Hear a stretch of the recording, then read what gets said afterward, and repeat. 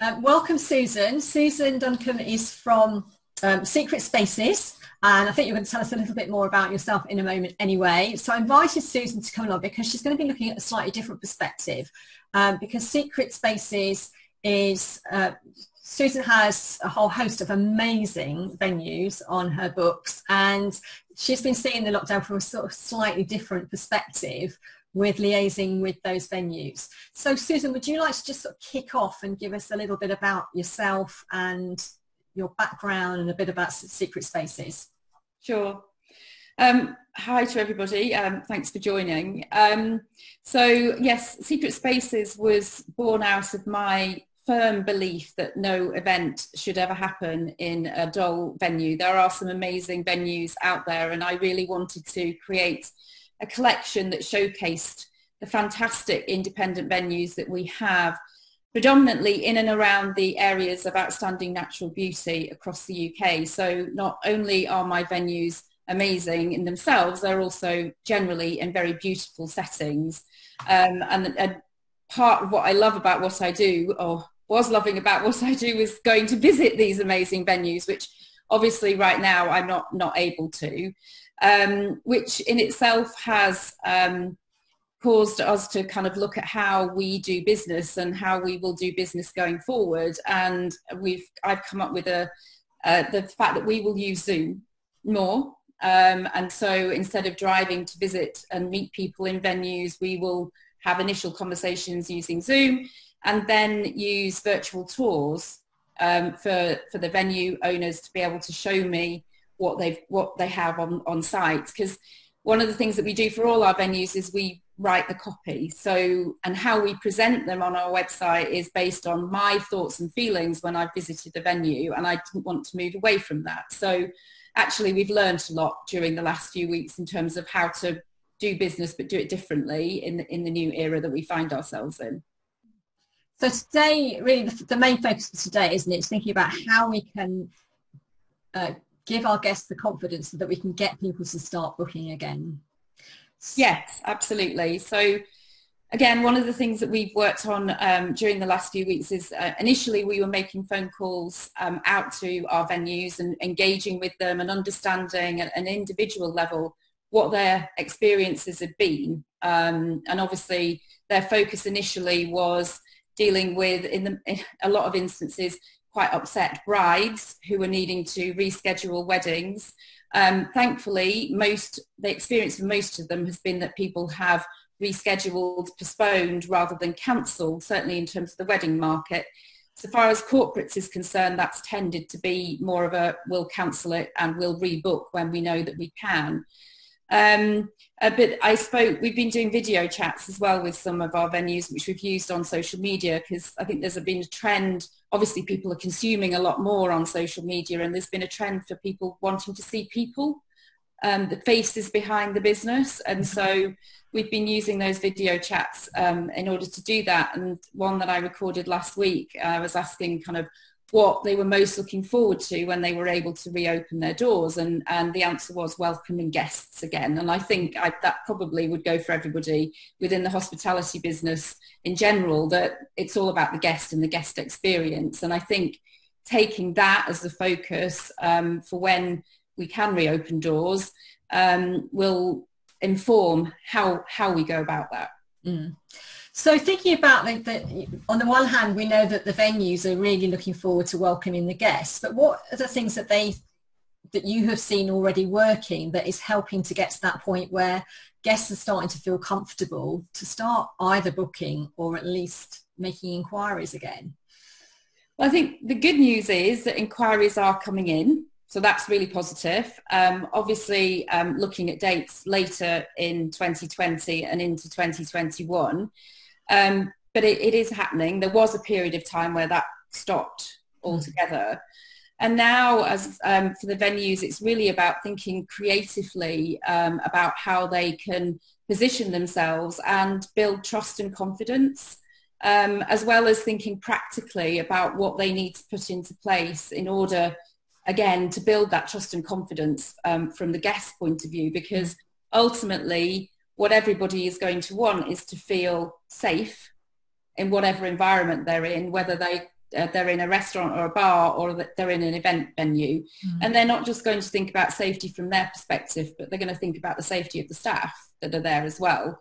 And so we've been having bi-weekly Zoom calls with our venues, and we put those together so that they could share their experiences, share what they're doing in order to get ready to reopen, and to bounce ideas off each other.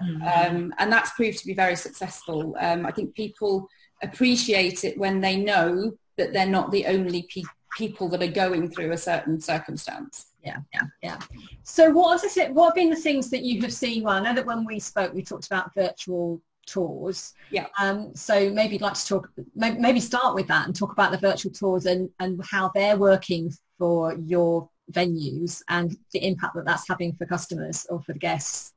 Sure. I think the virtual tours have been used initially in order to compensate for not being able to do show rounds. And so people have been actually booking in for a virtual tour, being walked around the property by whoever would normally have done the show round, being able to ask questions, to dwell on a certain aspect of the venue. So to all intents and purposes, it's a tour, but you're just not inside the property. And that certainly helped some of them to secure future wedding bookings, because obviously a bride wants to feel very comfortable that they've chosen the right venue for that special day.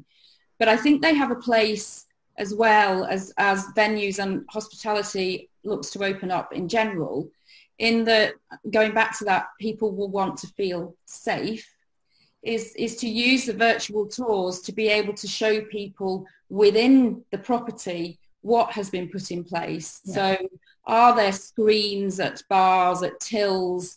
What will the new table setups look like? How will I get from the front door to my table? How will I get to the bathroom?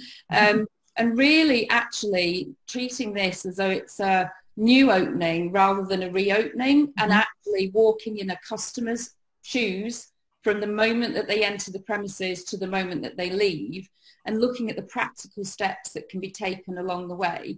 The good news is that it would seem from various webinars that I've been on that the government is likely to issue guidelines that people should follow so far as they can, rather than it being dictatorial and you have to be able to do these 10 steps. It will be about doing everything that you can within your venue or your hospitality business to be as safe as you can without needing to go through a tick box exercise, which I think is positive. Ultimately, that's been driven by the input from the industry associations who actually understand how a venue works, how a restaurant works, how a pub works, rather than civil servants who maybe don't have that practical understanding. Two areas of the service or the facilities that keep cropping up is that of buffets and the other one of toilets. So what have any of your venues been doing in terms of reassuring guests about those things? So they all know that the food offering is going to need to look different, and canapés falls under that as well. And so it's about being creative. The buffet will absolutely be a thing of the past, certainly in the short to medium term. So looking at things like, can you use bento boxes, picnic hampers, for a wedding would be lovely in the summer. So guests go and collect something that is just for them. So they are looking at inventive ways of still being able to have that kind of self-service aspect. Canapés, again, I think will absolutely need to be rethought and represented, because you can't have people walking around with trays. And so, but I think most chefs are relishing the opportunity to be imaginative and creative about how they present food in the future. And so I think we'll see some great trends coming out of this. Good. And I think that's been mentioned on a couple of the other sessions, is that people in our industry do tend to be creative people. It lends itself to creative people. So there have been some fantastic ideas coming up. And on that note, before we go back to the subject of toilets, because I think it's an important aspect. But thinking about that creativity, what have you seen any of your venues doing that's been a real hit in terms of changing their offering during the lockdown? Have you seen any of them actually offering something for locals to be making use of facilities? What's been your experience of that so far? Yeah, so I mean, some of them have been really creative with their marketing and have been taking questions from brides-to-be, which they then recorded the answers to and used those on social media, which has been great. Some of them have looked at whether they open their gardens because they've got beautiful grounds, and that's safe for them to do so. Others are looking at kind of setting up rooms with social distancing set up so that people can actually visualize what that might look like. Now, obviously, at the moment, there remains a question mark over whether we'll be on 2 meters or 1 meter when hospitality is able to open again. Obviously, everybody is lobbying for it to be 1 meter because it makes such a significant difference. 70% of the hospitality business will be able to reopen with a meter, but only 30% if it's 2 meters. And I think we all know on this Zoom call today what we'd like to see happen, but it obviously has to be safe.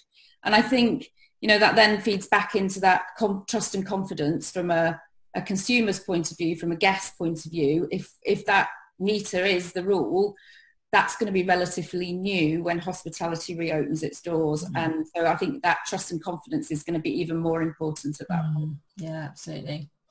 So on that note then, like, how on earth do you manage, if you've got a function, you've got an event, and you've only got like 5 cubicles in the ladies? How are people going to manage these things? So some venues are considering hiring in additional facilities. So the toilets that would have previously been out at festivals, which are obviously not out at festivals right now. So people are looking at how can they provide more facilities. Otherwise, it will be a question of restricting use and in terms of numbers of people within a bathroom environment, and having strict cleaning protocols. And I think that's the other practical thing that everybody is going to need to have in place, is not just for their team, but actually to publish what are their cleaning protocols and what steps have they taken. It seems that actually might be a government requirement that you have somewhere on your website what you have put in place in terms of cleaning protocols, social distancing protocols. That's quite dry. I think that we can get creative about how we present that. It doesn't need to be a list. It could be infographics. It could be little videos. So long as it's very clear what has been done, then I think again that trust and confidence from a consumer point of view will increase, and that in turn will mean bookings for sure. Yeah, I've heard of a few venues that are doing, like you say, doing little videos of their cleaning processes, because actually it's all very well to say that you're doing one thing, but actually to see it in practice and people can see for themselves without physically being there that actually that they are adopting these practices and doing everything that they can. What other things are you finding that your venues are doing to prepare for reopening? You said about, rather than it being like a reopening, it's like a new opening. What other things have people been doing to get themselves ready? So some of them, and I think a lot of businesses have done this, have taken it as an opportunity to get work done that they were intending to get done and hadn't got done. Some of them have taken the opportunity to look at whether they can grow their own vegetables and so forth. So, getting back to that local aspect, which I think has been really positive. But yeah, it's been about, some of them have struggled, to be fair, because they've had to furlough so many of their teams. And a lot of them are now running on one person, doing long hours. So, but yeah, it's been about what more can I do, thinking about the guest experience and putting that guest experience at the centre of everything. Yeah, and that's come through very strongly with a lot of the interviews that we've done this week about that guest experience, and also how it's recognising that guest experience will be quite different from how it was before, and therefore to sort of set those guests' expectations in terms of what they're going to be able to get. So in terms of communication with customers, so if you've got, say you've got a wedding that you know is being postponed, but could, in theory, because of the numbers, and even, you know, even if it was 2 meters, could actually in effect go ahead.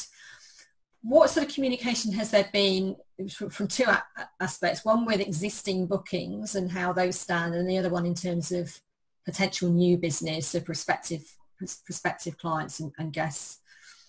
Yeah, I think the key thing for everybody has been regular communication and engagement with existing bookings, particularly talking them through what social distancing will mean in terms of their numbers, because, you know, I have a venue where they can hold around 200 in their big banqueting suite, but with social distancing that drops to 40. Yeah.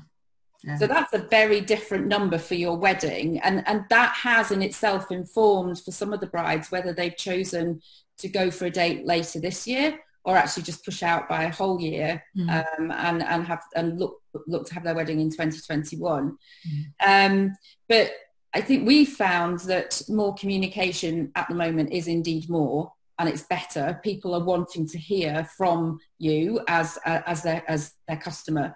And that's what the venues have been doing. In talking to potential new bookers, again, it's setting their expectations around, yes, the date is available, this is what it could look like at the moment, but it may have to change.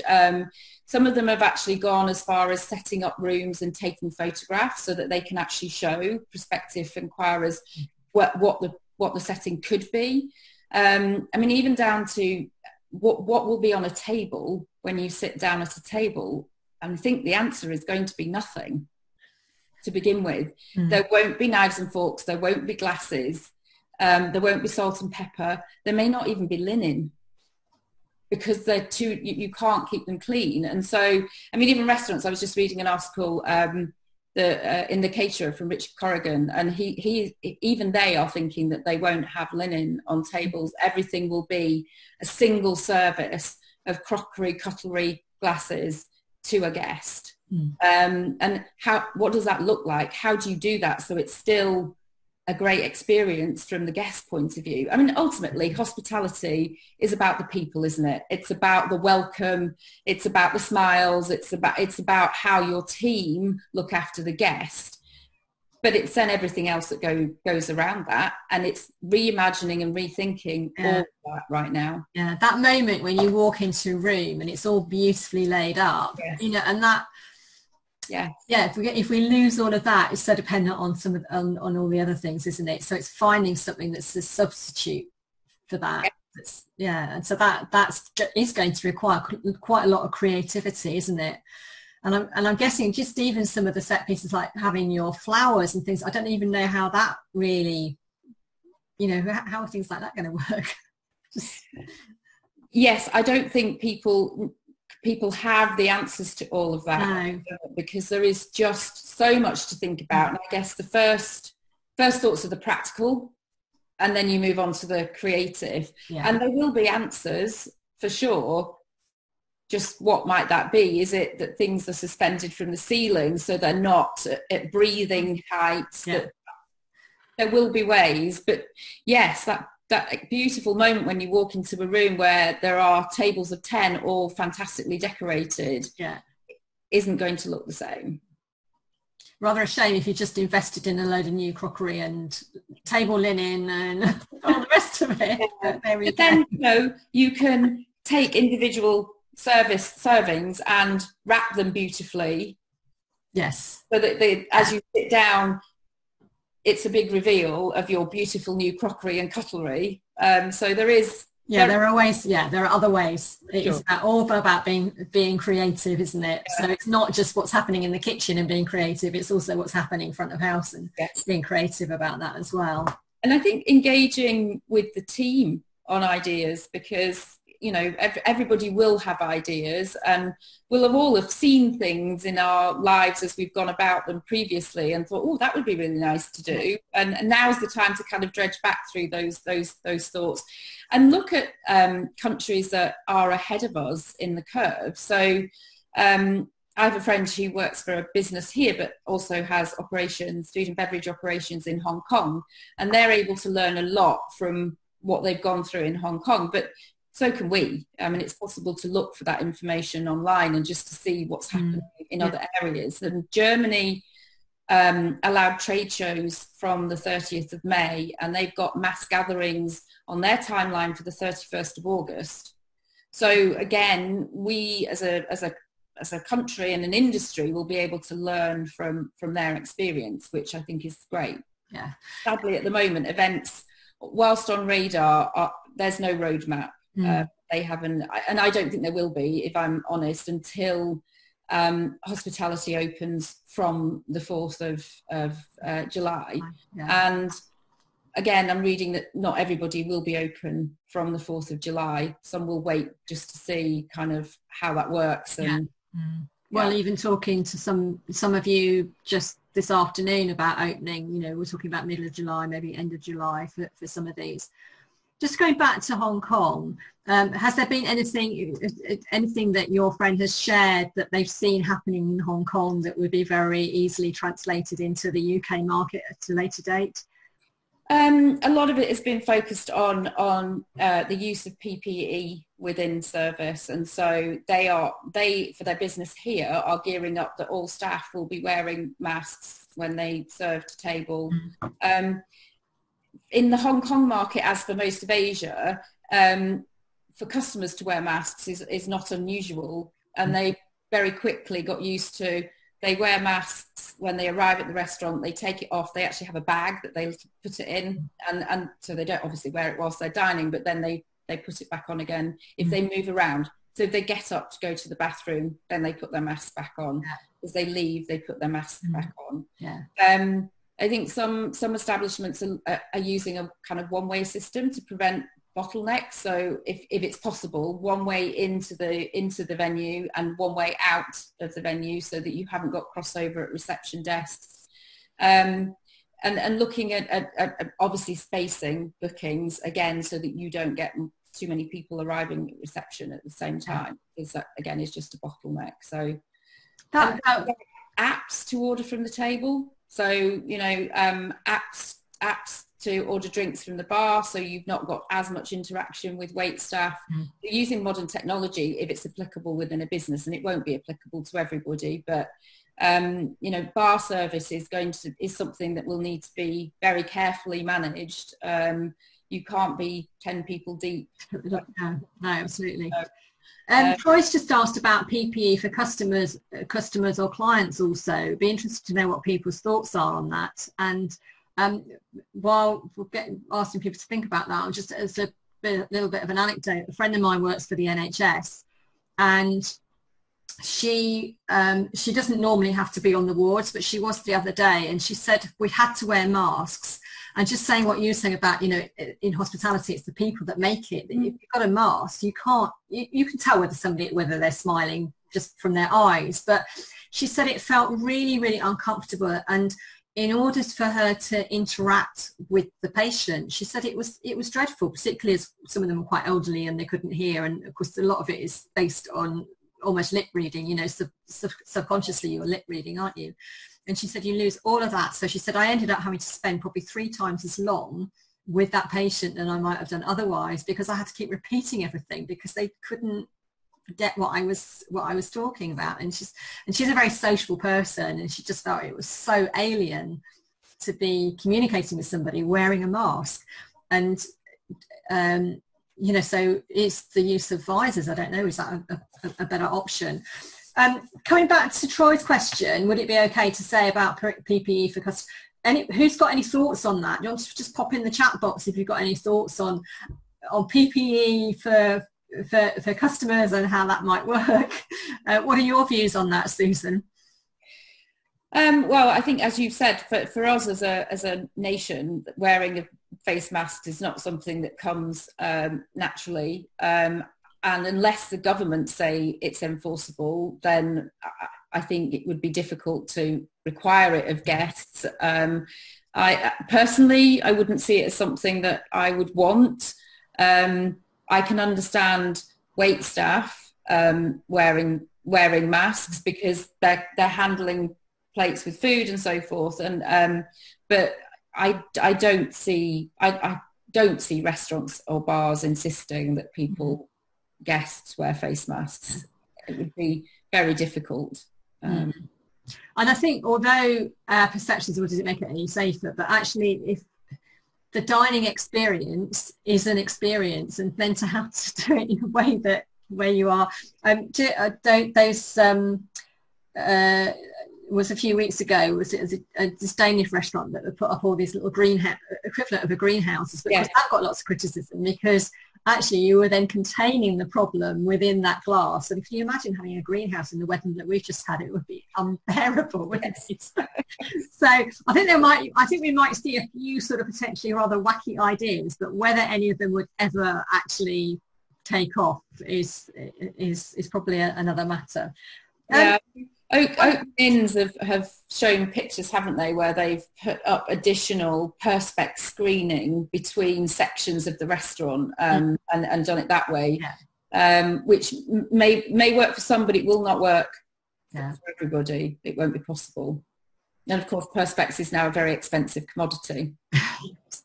So one of the things that we talked about previously was we talked earlier about that communication with customers, and of course, we don't know all the answers. None of us know all the answers. So in terms of one of the things that we touched on was that transparency. So tell me a bit more about transparency and about the importance of that.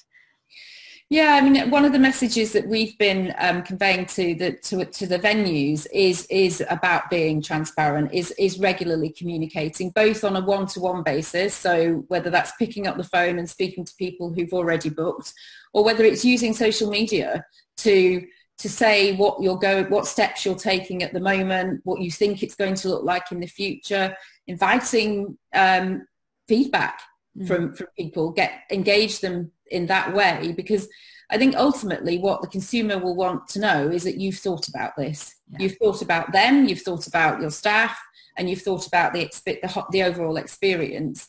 And as I say, I think right now more is more when it comes to communication rather than less is more. I think people are consuming a lot. They're consuming a lot of news, a lot of social media, and they want to know that, particularly if I think of somewhere locally here like Hillside Brewery, local business, well-known local managing director, they've done a great job because they're a brewery as well as an event venue. And so they've used this time to really focus on driving local delivery of their beers. They've invented new products for within their beers. They've been hosting free quizzes on a Friday night. So using the time to engage with an aspect of their business, which will also help them when the doors can open for events again as well. And they're looking at, because they've got grounds, could they maybe do picnic events before they can do indoor events? Because, as the relaxation of rules continues to happen. So it is really assessing everything that you've got and thinking, well, what practically and legally and safely can I do right now? Yeah. One thing that we haven't spoken about, and I don't think we've spoken about it all week actually, is that particularly with the types of venues that you've got, is it that issue about deposits? And if I book something now for October or November and it isn't safe to go ahead, how does that then stack up? Will I get my deposit back? Who is liable? Because of course we've had all this issue with insurance companies, like, in the small print says doesn't apply to pandemics. And so what have you seen your venues doing in terms of those deposits and future bookings, which are, could help to fill that gap between July and maybe, up until Christmas, if people do want to go ahead and book, but they're worried like, oh, I don't want to commit to something? They're being incredibly flexible. So they've worked really hard to retain as many bookings as they possibly can, and obviously simply move the deposit forward to the future date. But if people are booking now and paying a deposit, then they have talked about refunding deposits if the event can't go ahead because of restrictions on mass gatherings. So they're being flexible, but and also realistic, and also looking at cash flow for right now, rather than saying, oh well, we're not taking bookings beyond a certain date because we don't know. It is about what can we do, and giving again that customer confidence that if you book with me and it can't happen, I'm going to look after you. So and that's worked well for them all. And it's I think that, also that one, the transparency, but again it's about that communication as well, isn't it, and letting them know. I know so some people have been really generous as well with the venues, understanding that they are small businesses. This is cash flow. You can't resell a venue today other than today.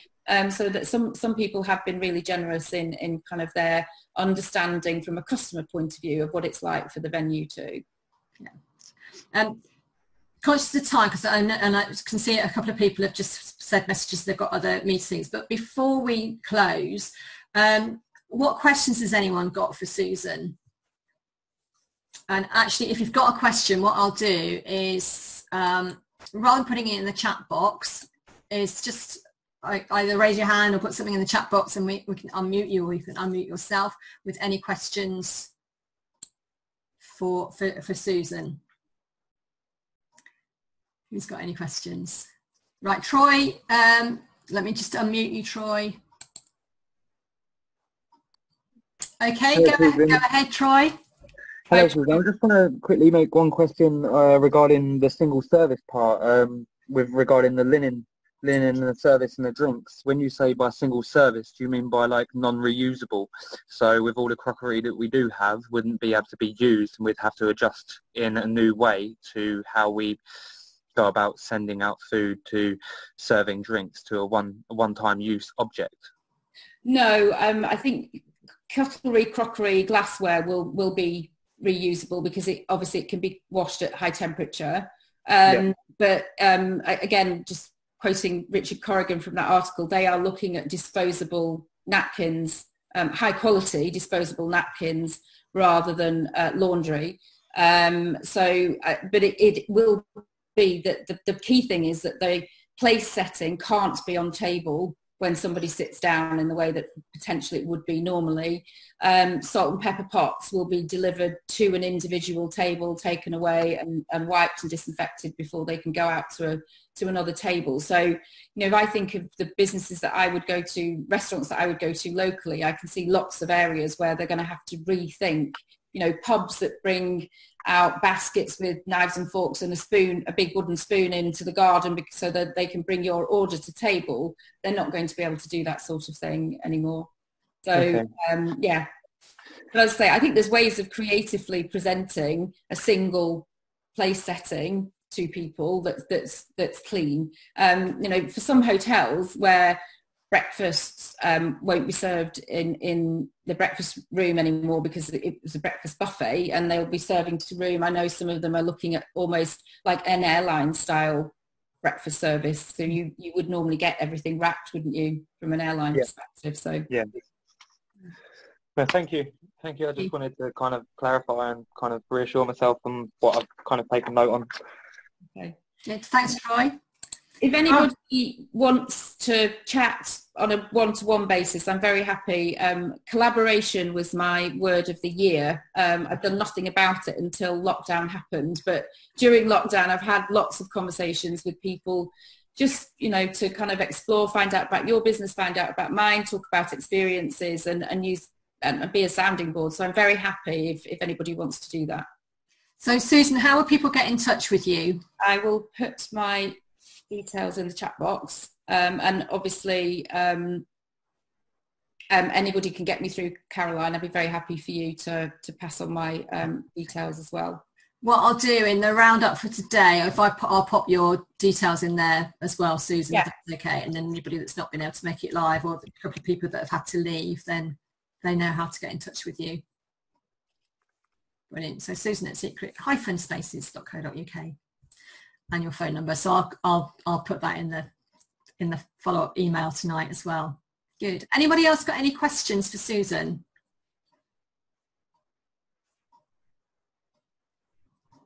Harrow, you've got a question? Oh no, sorry. Like being at an auction, isn't it, in your Twitch, or you know, it's like talk to the man in the... Yeah, Jane Fowler. Sorry, who was that? I have sent a question to both you, Caroline, and Susan. It's the same question in the chat. All right. When overnight stays will be possible. Oh, right. Okay. Well, I think that falls under the current, some hospitality businesses might be able to open up at the earliest from the 4th of July. And I think that's pretty much word for word how the government has positioned this. So yeah, 4th of July seems to be the kind of likely date. But there's no guarantee on that, but that's certainly what hotels and restaurants are working towards at the moment, along with self-catering accommodation. But it's not an absolute right now. Okay, thank you. Okay. Welcome. Well, can I just say thank you very much, Susan. Been very enlightening. And for those of you who want to stay in touch or would like any help from Susan, then I will send out the email address as well tonight, later on. In fact, it might not even be tonight because the interview with Mark isn't until 6, and it takes quite a long time to just sort of sum up everything. And so apologies up front if you don't get the normal email from me tonight. It might be tomorrow morning. I hope that as many of you as possible can join us for Mark this evening. I was on his 5-day workshop last week, and he's got some amazing strategies which they take some effort, but they are easy to do. So I hope that some of you I hope all of you will come and join us for that this evening. And then tomorrow we are talking to Becky, who's not here today, but she has been here every other day, and to Craig Webb, who his background is restaurants, but again, he'll be looking at some of the free, making best use of Google. And in fact, Ros yesterday talked about, getting your rankings up on Google. So a lot of the things that's what Craig is going to be focusing on tomorrow. So how to get you're not going to compete with Expedia and Booking.com on the rankings, but at least be the one actually underneath it, so that you then get the booking rather than Booking.com getting your booking coming through them instead. So thank you very much, Susan. I hope to see you this evening, and if not, see you tomorrow. Thanks everyone. Bye. Thank you. Bye.